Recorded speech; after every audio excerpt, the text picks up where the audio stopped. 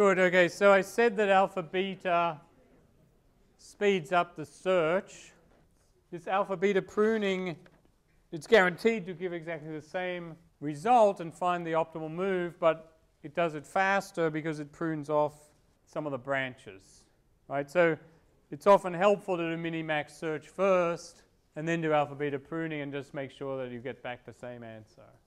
Now for a small tree like this, you don't really see the speed up particularly, but for a larger tree the speed up becomes enormous.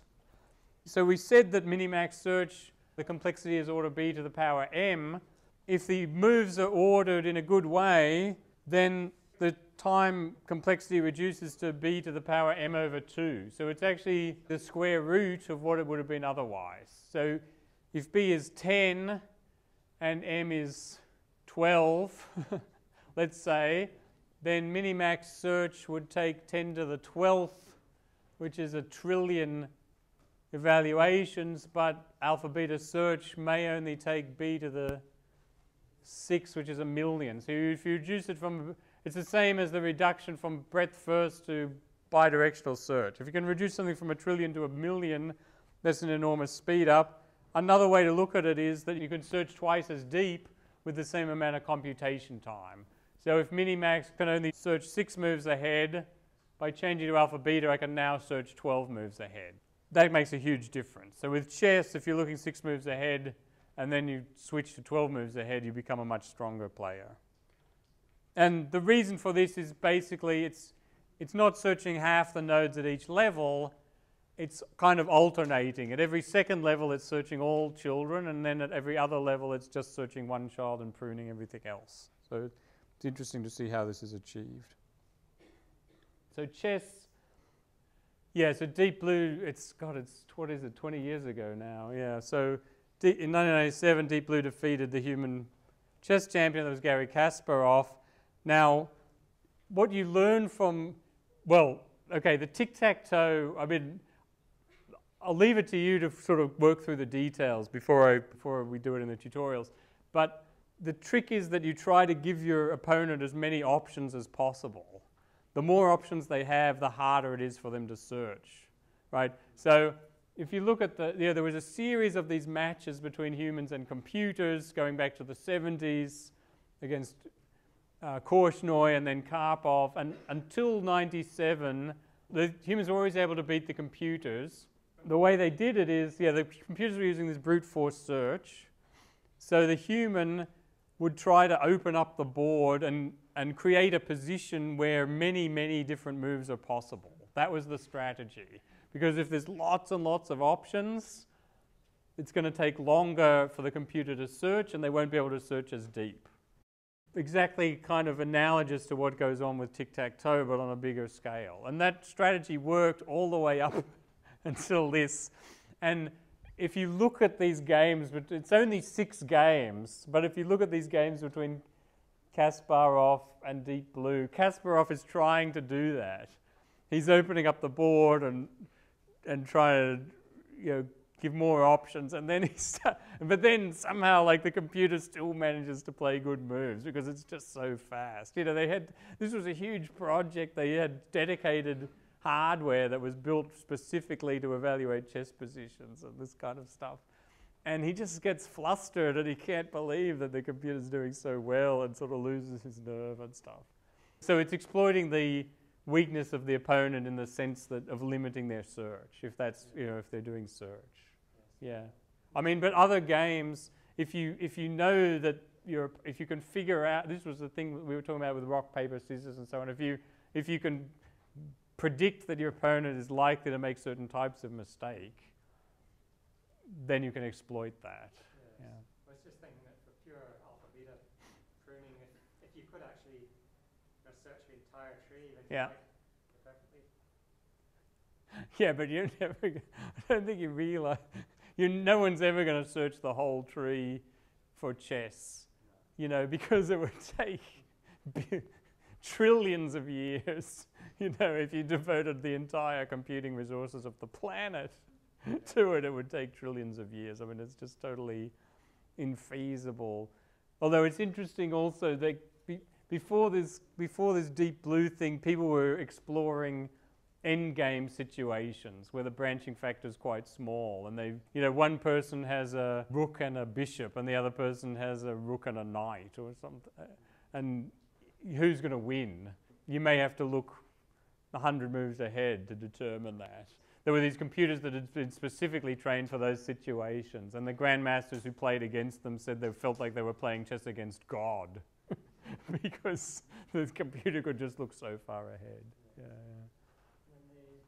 Checkers, I mean, we'll talk about checkers, but checkers is something Schaefer claims that he has he's got a player that he says he can prove will never lose. Yeah, so checkers is sort of manageable that way, I suppose. So yeah, the algorithms have got better. So in what way they got better? Well, part of it is just hardware getting faster, but also there's certain enhancements to alpha beta search, certain tricks that you can do to speed it up. And then the other thing is machine learning. So these values, how much is it really worth to have the knight on this square instead of that square? If you can use machine learning to tune that, then you're going to get a better player. Yeah. Okay, we talked about chess. Now checkers. Right, so Samuel's player was good, but not quite as good as the best humans. So this team in Canada, led by Jonathan Schaefer, started working on checkers again in the 1990s, and they developed this Chinook checkers player, and they put it up against Marion Tinsley. Now, Marion Tinsley is a legend in the checkers community. This guy was the human checkers champion for 40 years, from his mid-20s until his mid-60s, and he played in a match against Chinook in 1994. And the problem is that Tinsley was kind of sick at the time. He was dying of cancer and had to pull out and didn't finish the match, so it was really sort of inconclusive. But the computers have beaten every subsequent human. And Schaefer, he started getting nasty emails after that. Oh, you took advantage of a sick man, and Tinsley in his prime could have definitely beaten Chinook, and so on. So a self-confessed obsessive compulsive, eventually he set out to try to prove that his player would never lose. And Tinsley, in his entire career, Tinsley only lost 5 games. Sometimes he drew.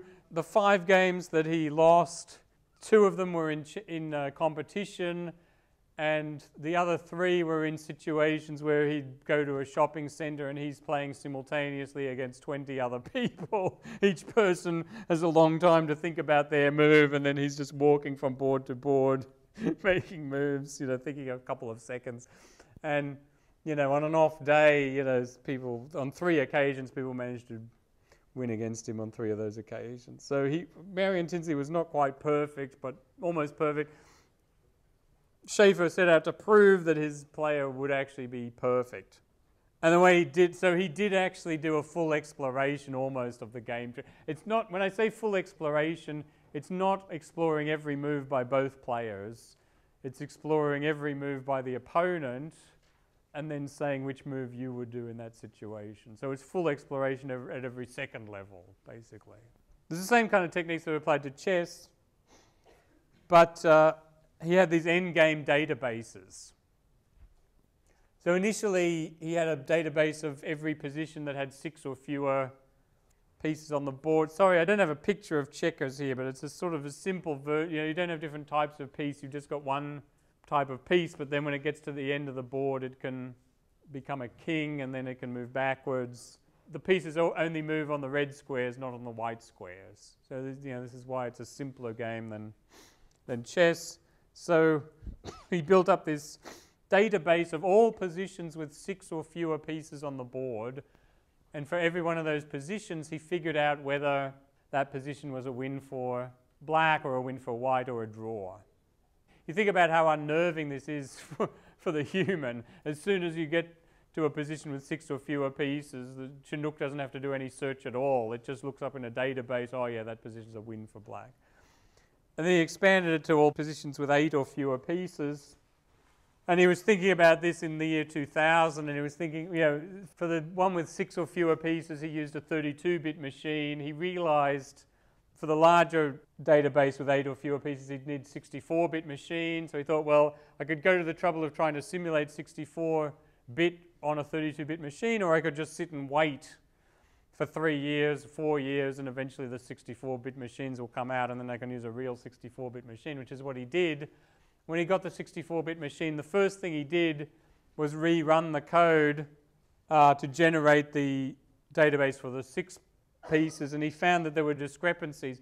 There were 3 positions that were classified differently from his original database, and he was trying to look through to see if there was a bug in the code, and it turned out, well, he's keeping these databases very compressed. You know, he's breaking them up into pieces and highly compressing each piece.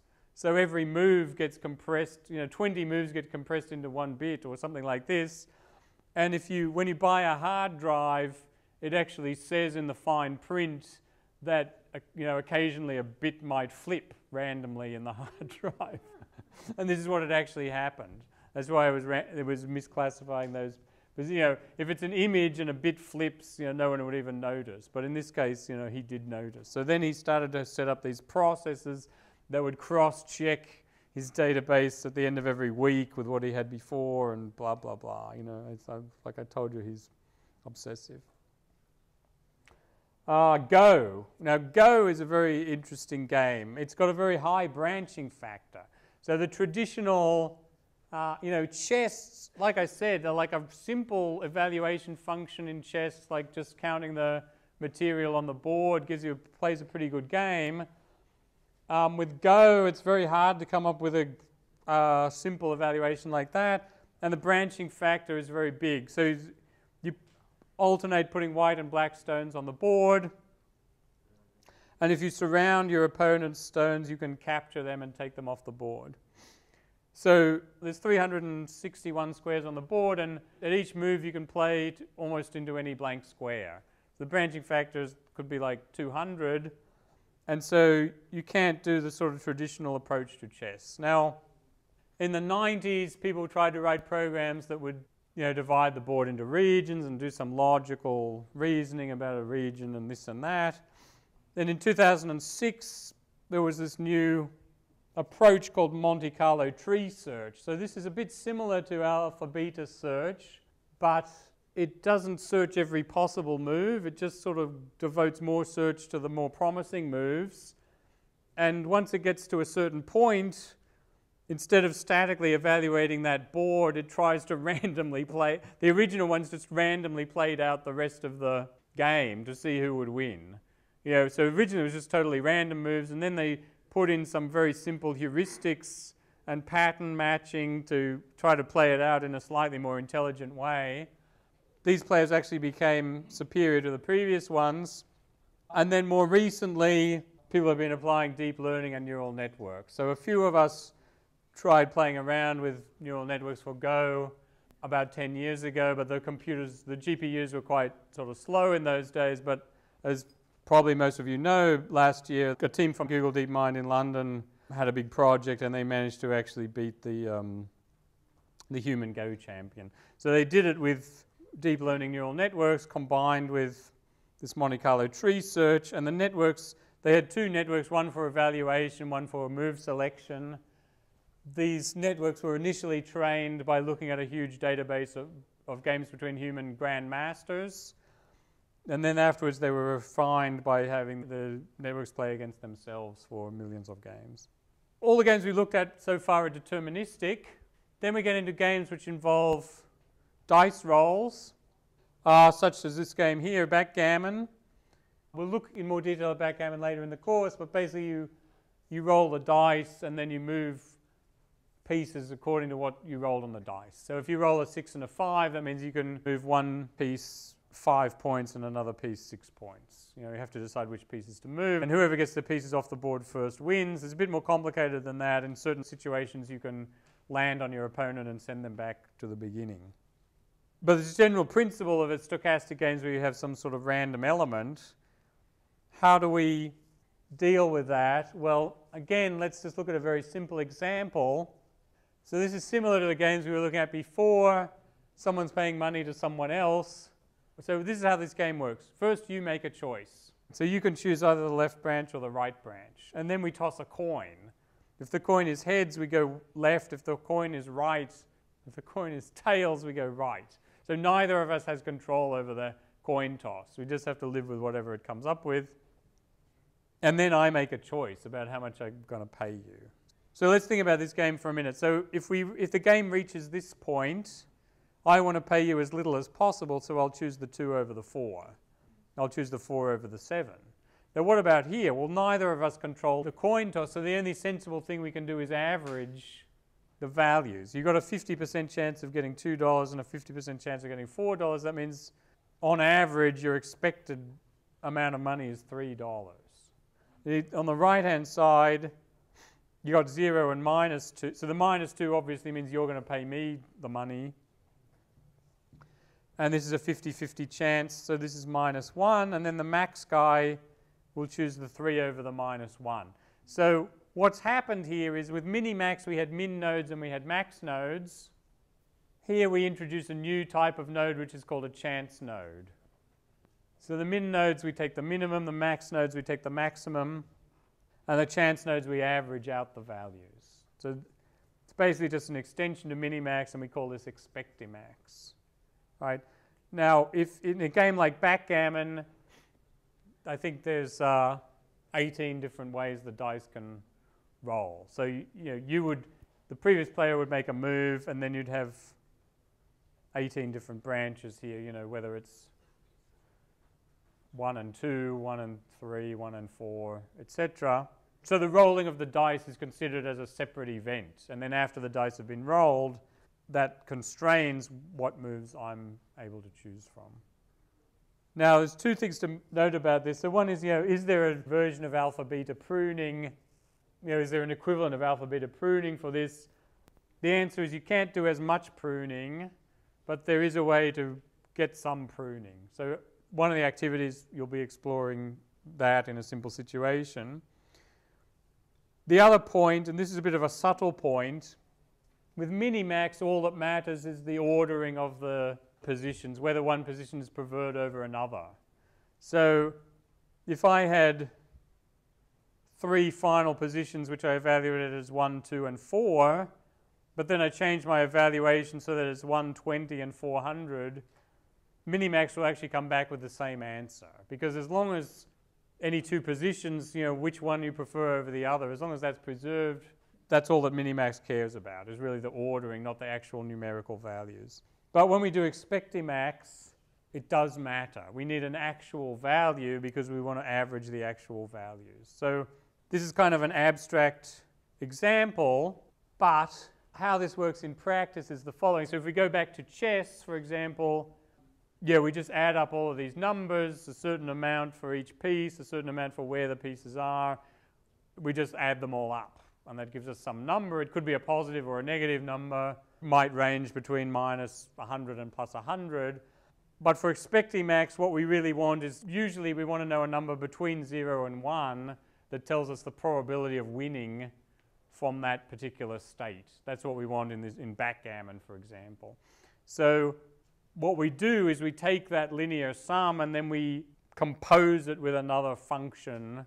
It's called a sigmoid function, and it keeps the things in the same order, but it squashes the evaluation into a number between 0 and 1.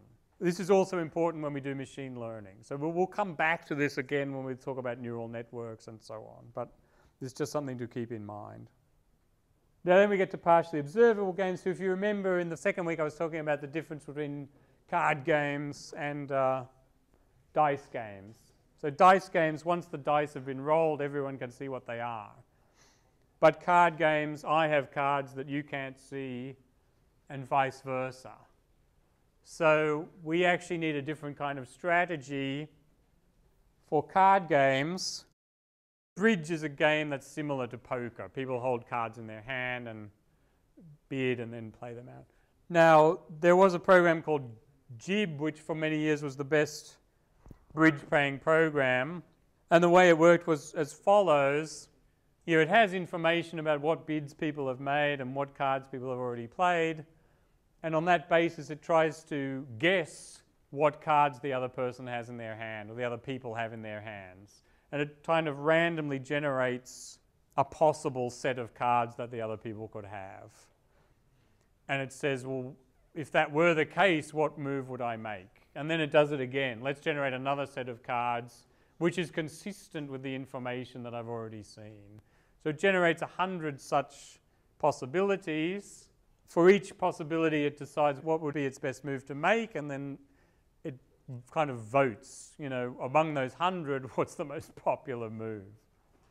Sorry, Yeah? just out of curiosity, for this partially observable game like poker or bridge, have they ever tried to use also machine learning to understand the opponent's face and whether the person is lying or not? Very good question. The question was, have they tried to use machine learning on the opponent's face to tell whether they're bluffing? That would be a good idea, but the truth is these serious poker players are really good at not showing any expression. You know, they have their poker face. I'm digressing here, but I read a description of, you know about roulette, right? You spin the wheel and then the ball. In roulette, you're actually allowed to bid. So there's this long history to this. Someone went to Monte Carlo in like 1650 and stood there by the roulette wheel for 2 weeks and marked down every outcome and figured out that, you know, the roulette wheel was a bit unbalanced, and then used this to win a lot of money. And then after that, they would kind of be dynamically balanced every morning to make sure that they were fair and stuff. But this was in the late 80s. Someone realized, like, you're allowed to bid while the wheel is actually in motion. And so someone figured out, well, if you know which number is going past when the ball is released, you can actually exploit that information to win money. But then they had to get someone to test it. So they found one of these professional poker players. The problem is, so this guy, they took him into these casinos and he had this laptop computer stuffed up his shirt. He would click a button when the ball got released, and then he had some device that in his ear that was telling him what to play or something like this. But the problem is, if you start in these casinos, if you start winning money, 2 really big, muscly guys come and sit next to you and just like sit there and watch what you're doing. But this guy, because he was a poker player, he looked like he had ice cold blood in his veins. He could sit there with these 2 guys and just not show any sign of fear or anything like that. Harris, I think his name was Harrison or something like that. I should say, yeah, just recently, there's been some very recent work on poker, which is similar to bridge, and there's one team in Alberta that was working on Texas Hold'em, and I think another group somewhere, and they're actually modifying Monte Carlo tree search. There's some really technical details. They try to search in a way that's consistent with the information you already have, and then by analyzing the opponent's choices, they try to sort of boost up the information on the assumption that the opponent might make a similar choice in a similar situation and so on. So this Monte Carlo tree search and deep learning and stuff is coming into this area as well. So now we move into continuous games, such as Infinite Mario. Now let me see if there's a great video of this. Let me see if I can find it. I mean, this goes back to 2009. I think they had a computer competition with Infinite Mario and a couple of other games, and they were hoping that to encourage machine learning. But in fact, first of all, they had to reverse engineer the physics. They had to figure out what happens when you do a certain action, which is not easy because obviously it's not normal physics. You know, you can jump in a hole and wiggle around and jump out again, which doesn't happen in the real world, right? But they sort of figured that out. What they would do is they would try to plan a few steps into the future. Well, what happens if I do this action? What happens if I do that action and that action? What will be my position 200 milliseconds in the future? And these red lines are actually showing those predictions. So this is basically, it's the same A-star search that we've been looking at on the Friday lecture I showed you the robot navigation with A-star search. Well, this is kind of taking it even one level further. Yeah, you see how he went in. Some serious players are being impressed by this, yeah. This is like machine playing, right? It's a machine, yeah. So that's Infinite Mario. Now, very recently, these DeepMind guys have been getting into machine learning for some of these games, but Pong is easy. Pacman they can do, but it's harder. Things like Mario are actually still pretty hard with machine learning. There's still an open area of research. Yeah, Pacman is an interesting game because it combines path planning, low-level control, reasoning under uncertainty, because sometimes you actually don't know which way a ghost is going to turn, and so on. So these are the sort of techniques that are used here as well. Robocup Soccer, I showed you all the videos and so on. We use video processing to try to figure out the position of the ball and the position of the goals, and if you can, the position of the other robots, although that's sometimes difficult. So the ball, in the early days, they made the ball this very distinctive orange color, so it would be easier to find. And the goals were blue and yellow, and initially they even had little colored beacons around and then over the years they've just been taking those away bit by bit to try to make the thing harder. And I think the ball, they're actually using what looks like a real soccer ball. So you have the low-level vision, localization, trying to figure out where you are on the field. You have low-level behaviors like kicking the ball or turning around or saving a goal. And then there's like strategies. So one player may be assigned to try to shoot the goal, and then another player may decide to mark another player, or a player may wait for an opportunity to get the ball. This is another kind of continuous task. So this is work that was done by a guy called Greenspan at the Queen's University. He built this pool-playing robot. You can watch the little video on the course website. So you've got an overhead camera, and you've got another camera that's looking over the top of the cue. I didn't have a picture of this, but you know when you take a picture of a big group of people, sometimes the people on the edge look really fat because of the kind of spherical distortion. And if you get a perfect checkerboard pattern and put it down on the ground and film it with an overhead camera, you can actually see the distortion. The lines become a bit curved and so on. So if you need to know the accurate position of the objects, you have to do some mathematical transformation to remove that distortion. The ball actually even becomes a little bit egg-shaped because of that distortion. Now in Robocup we don't worry about that too much, we just pretend it's a sphere. But with this pool playing, you really need much more accurate information, because if you hit the ball 2 millimeters further down or to the side, you're going to get the wrong outcome. So they need to do those sort of things. And if your task is just to sink one ball, I mean, when he worked on this, some people complained and said, oh, this game is too simple, you shouldn't be bothering with this. But it's actually, there's some sophistication to it. So if you just ask to sink one ball, you know, you've got the cue ball here and another ball and you want to hit it into the pocket, that's a relatively easy sort of low-level task. You just got to figure out the angle at which you've got to hit it and so on. But to play pool well, you have to also make the cue ball go to a place where you can hit the next ball in. So sometimes you might want to put backspin on it so that the ball will actually roll back to a certain location. Sometimes you want it to hit the other ball and then just stop. Sometimes you want it to come off at the side. Sometimes you want it to keep going. So there's all of these kind of subtleties, and he actually created a physical simulator and ran a competition where people could compete in the simulator to see who would have the best strategy, and then whoever had the best strategy got to implement their thing on the real robot. And just one final thing, and this is something we'll be picking up on when we get to learning of games. This was work by Donald Mickey in 1961, and Donald Mickey was he worked with Turing at Bletchley Park on the code breaking, and also got interested in chess and did some work on chess in the 1960s. And he also did some early work in machine learning.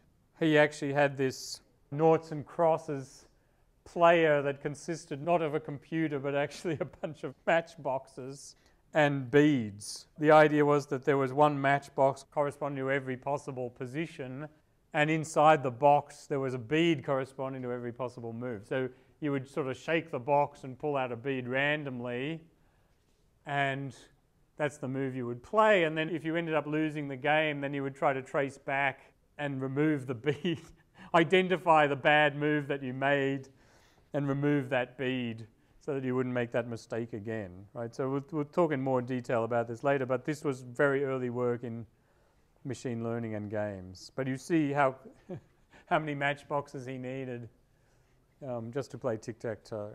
So summary, games are fun to work on. They continue to be a driver of new technology. There's a trade-off between speed and accuracy. Some games also require probabilistic reasoning. And the other thing, and you see this particularly in things like Robocup, it forces you to build a whole system. The chain is as strong as its weakest link. So when you go to these Robocup competitions, you might have the best strategy code in the world, but if there's a bug in your vision code and you can't see the ball because of the lighting conditions, then you're going to catastrophically fail. So it's kind of good in a way that it forces people to build whole systems.